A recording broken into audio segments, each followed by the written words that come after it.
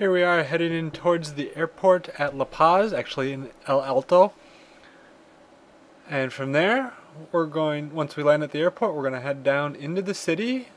Here's a view of the valley that La Paz is in, kind of centering on the downtown area.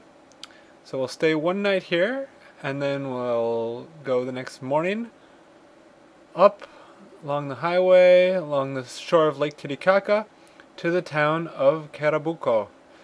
And from there I've drawn in a white line that represents one of the roads I think we might take. There's another one around the other side, but this is the most direct one. And up over the mountains, kind of near the city of Suncayo, which is where a Colorado Springs EWB has done a project. And there's a couple push pins that I put in for where the community that was listed in the 501 and where the first project listed in the 501 are. Near the community you can see there's a few buildings here. I'm not sure what the first project represents. It might be a water tank location, but that'll be determined. So kind of here's the valley again, zooming back out with the community. You can see it'd be a bit of a rough drive to get in there.